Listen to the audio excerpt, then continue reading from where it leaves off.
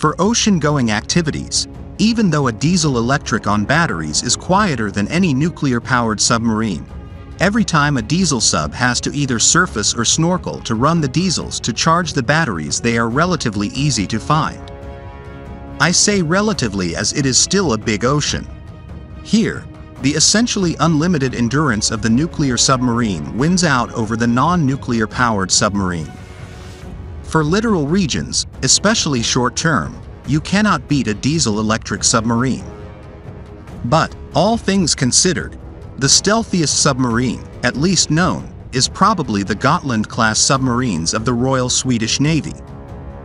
They use an Air Independent Propulsion system, a Stirling engine that combines diesel and O2 from liquid O2 tanks that can be run fully submerged, and is quiet, that has an endurance measured in weeks.